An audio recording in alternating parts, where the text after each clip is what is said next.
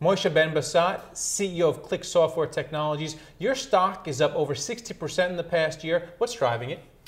I guess service quality today, it's a strategic weapon.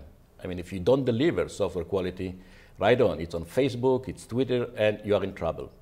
Our software product enables you to deliver great service at the lowest cost. So during tough times, it's even more important to buy this kind of software. And what is your forecast for the rest of the year and 2012? Where do you see your end markets? First, just a few weeks ago, we uplifted the guidance, and the growth for 2011 would be 20% roughly, give or take. And as far as the next years, we have not yet announced formal guidance, but the pipeline looks very strong. And as the economy recovers, I'm sure we will continue to grow at the rate and even faster than what we had in the past years. You're growing extremely well. Your market cap is around 300 million. That makes it very attractive to some of the larger players in the technology world. Are you getting any offers? Well, that's clearly something I cannot comment right now.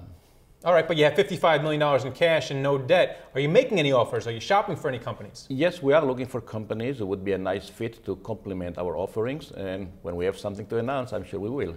So what are the best end markets you're seeing right now? Where is the majority of your business coming from, and where is it growing the most? Yeah, the biggest industry verticals are utilities and telecommunications. Energy companies, electricity, water companies, gas companies. And these companies must have today good software to manage efficiently the workforce while maintaining the level of service that they commit to their customers. In addition, we have been growing nicely in oil and gas, office equipment, companies such as Xerox, Hewlett-Packard, Unisys, and the like.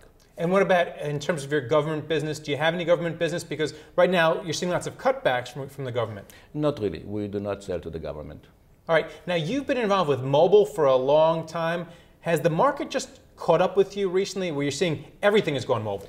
Yeah, it's really terrific. I mean, the iPad came out just a year ago, and it seems like it reopened for us. Tremendous amount of possibilities, because we have been deploying mobile solutions on traditional phones and laptops and the like. And with the invention of iPad, we are getting lots and lots of requests from companies who recognize the possibility of getting to what we call the real-time service enterprise.